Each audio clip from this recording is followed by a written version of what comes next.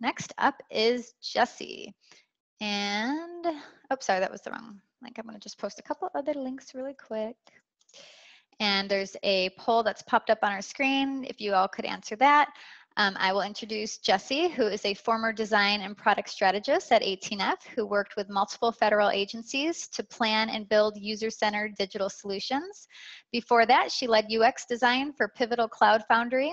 She's currently Director of User Research and Design at Child Welfare Digital Services in California, where she's leading multiple design teams who are redesigning a legacy system using Agile and user-centered design principles.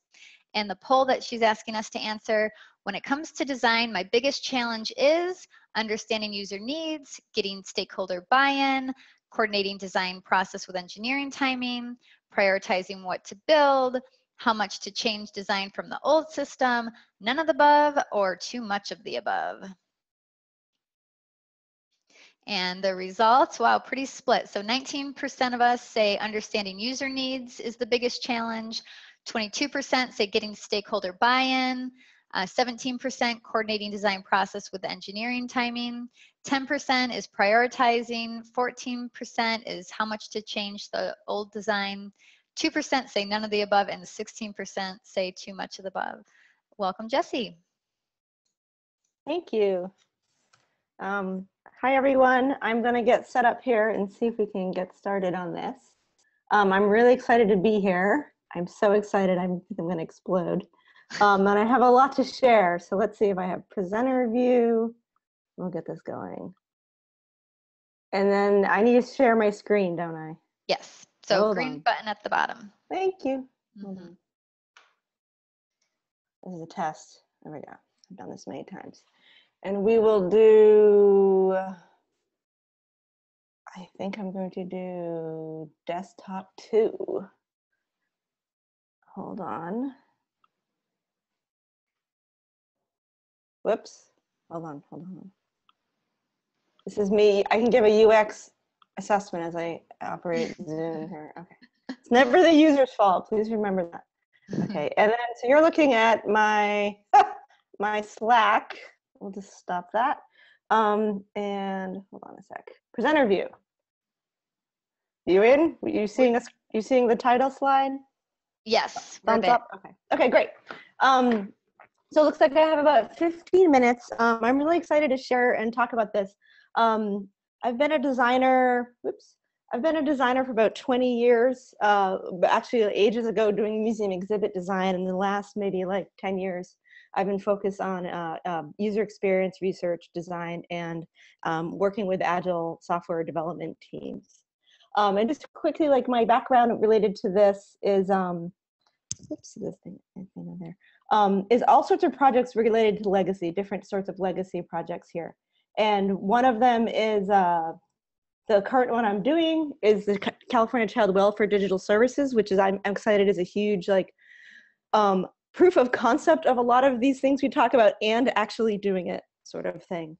And before that, I was doing anything from some strategic assessment on federal projects, Social Security and EPA are two big ones, of looking at either a project deep inside a legacy situation and the problems that have happened, or a lot of pre-planning even before going on to assess a legacy system. Those could be two totally different talks. I'm not going to go into details of those scenarios today. And then before, also, I did at Pivotal Labs, I actually did in the private industry some legacy design projects with brittle front ends, trying to fix them without an encapsulation strategy. It didn't end well. And also just some like legacy just through a lot of like developer only building out interfaces versus design being there. So legacy systems in a couple years versus from technology being outdated. Where am I now? Here we go. So really quickly, I'm not going to dive deep into this because there's so much written about this better, but this concept of like, what is user-centered design even? What is it even? And to really sum it up, it's basically using user empathy to lead solutions. And that's basically understanding user goals, needs, attitudes, and to anchor product strategy and how large projects or any project moves forward. There's so many opportunities to invigorate your team and also like how your designers operate just through starting with users, because you begin and end with that at the end of the day. And there's loads of methods, and I just want to anchor this talk in user-centered design. What I want to spend a few minutes on is talking about working on a large-scale legacy project. What are you walking into when you have this? And I'm talking mostly for me, I'm like leading a design team in California. So I'm coming from, professional industry, working with a lot of government folks and different vendors who are all coming together to try to approach these projects in different ways. And so some of this stuff is going to be pretty obvious. You're going to hit a lot of debt, technical debt. I have a feeling Rob was just talking a lot about business needs debt, design debt. And I might, start the dance with your debtors, because it's going to be there. And there's a lot of like logistical solutions to be had. And to get to those is going to be about relationships between people. We have these projects, we have these things, but it's how we're interacting with identifying and wrangling and prioritizing all these kind of debt to move forward. You're also going to experience years of resentment from failed past attempts or lack of attempts. And you're going to inherit trust issues, whether you're new to the project or you've been on the project forever. This is a thing that you need to reckon with at all steps of the way. And it's going to be part of how you deal with organizations, stakeholders, your teams, etc. And a lot of folks are using new methods. We're talking about agile in government, user-centered design in government, and I'm specifically looking at legacy projects, large government projects, enterprise-based projects. There could be any number of methods that they're experiencing for the new time. How to trust and operate daily with agile methodology, how user-centered design drives value for those methods to ladder onto things, new DevOps structures, deciding about open source, distributed teams if you have them, and obviously modular procurement if you're doing that as well. And you're going to have many stakeholders and many users, many. And one of the things I've said is using personas on really big projects like this is a challenge, because there's just so many in any enterprise application. And often I would argue or suggest that we look at archetypes of types of users, find patterns between the many types of users, or clusters of goals, a supervisor versus someone on the front line versus admin.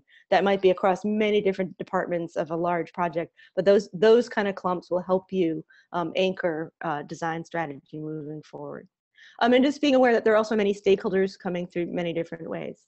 To highlight that, we're often focused on building product. And I've been using these overlapping circles probably almost to illegal amounts lately in some of the work I'm doing. But we're used to building product, but there could be from 10 years or 15 years of this project, there's stakeholder relations, whether deep in government, deep in user types, that sort of thing. In the government sphere, we have city, county, state, federal, there's all different levels and fractal interactions of that that's accumulated over time. And then this concept, I put it in a big bucket, the first time doing this. This is the first time people have been doing this in many aspects of professionals coming in, working in these environments, of government folks doing this for the first time. And that also takes time, and there's a lot of org change costs related to that. You're going to experience this whether it's implied or very explicit, can you somehow have delivered this yesterday? And Agile should solve it all, right? One of the things I posit is how can user-centered design actually front-load value to help with that kind of a crushing pressure at times.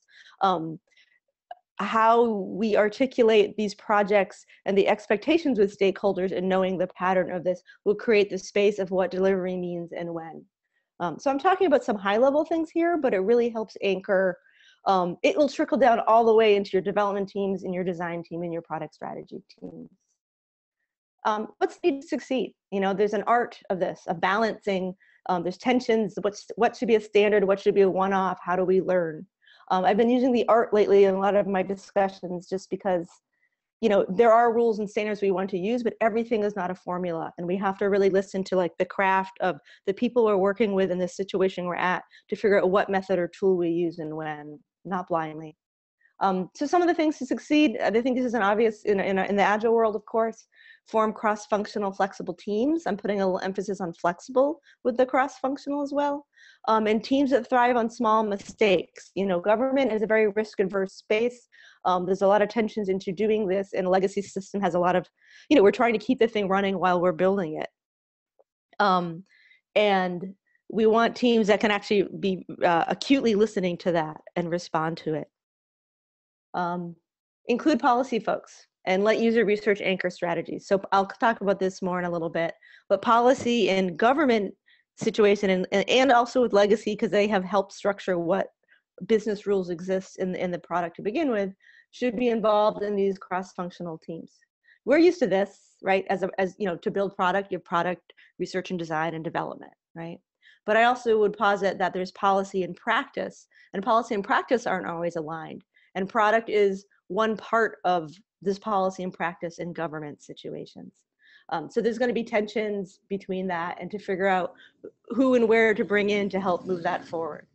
A really quick example, it's a small example up in California is, you know, on the product sense, we were talking with some users about how they're working, and even though they had some online solutions, they were printing out forms, printing it out afterwards and making paper files. And we were like, why? So we're doing like research on site. And they're like, well, for state reporting, we have to submit this by paper. And one of the benefits of working, you know, with the policy folks is to set up a meeting to talk to them and like, well, actually that's not the case, but you know, there's been an accumulation of myth of what policy is or isn't. So some group is actually working on that right now. And so that will actually have a trickle down and affect what this product, what the features need to support. Here's a big one. Where do you spend design and development efforts? One of the most important things is, you know, a shared actionable vision and working principles, you know, make alignment a joy, I have written here, but it really matters. And I've been saying, like, you know, we always hear about like vision or mission statements. And, you know, my thing is like, if your vision is just saying, you know, making it better for the users, and then it's just a link in SharePoint, you know, about here's the vision, that's not your vision. You know, your vision needs to be something you put on the wall that has a point of view and is actionable. Because it helps drive decision and momentum. It's not just a checkbox as you move forward. It's actually one of the more vital aspects of product strategy. And so product strategy, Agile is just some of the how. It is, I'm sorry, this is a little harsh, but like it's headless without a point of view and a strategy of what. And government going into this, there's a lot of understanding, like, and a lot of excitement about Agile because it's this way to slice up big projects and to see it in different ways and to have this flexibility they've never had before. But without sound product strategy, it can be a challenge and a risk. This is an example up here, up in Sacramento, where I've been doing some work, and you know, this is product strategy in action. And we have folks from all different aspects of the project working together to do some, you know, light time box whiteboarding scenarios and timelines and interdependencies, and then we can, you know, obviously relax and go back into the more concrete incremental stuff, you know, sprint by sprint. Product management is obviously kind of related, and I kind of interchange the word with product strategy. And you might be wondering why, you know, this is a talk on design and legacy system. Why am I talking about product management? And for me, it's like really good user-centered research and design needs to ladder up to strategy, and the strategy needs good product management. There's just too many things going on with the clear and the development aspect, all sorts of technical constraints or opportunities that need to be identified and balanced with user needs, the business needs, which might be policy and practice, and stakeholders, which could be many different things. So really quickly here, product strategy, again, you really need a vision with a point of view that's outcome focused with measures. Here are some examples, say from up on California child welfare. You know, ensure the children have safety first. You know, if we put the word first, that's a point of view, and that helps to make product prioritization decisions, which help designers prioritize and move forward too. The second one was an example from when I was working for Department of Labor and their wage and hour decision. You know, is a vision to increase time to resolution, or is there something else? And then we can start to build our efforts around that. Principles to work by. These are some sample ones. You know, are you working in the open? Users first. So what are the principles culled from your unique database constraints? Do you share your mistakes? Do you hide your mistakes? That could be a cultural thing too. I prefer not, but that could be one. The second bullet point: keep the child at the center, connect policy and practice. These are just some experience values that the design team up at California Child Welfare has been developing to help us. You know, it informs product strategy and also design strategy.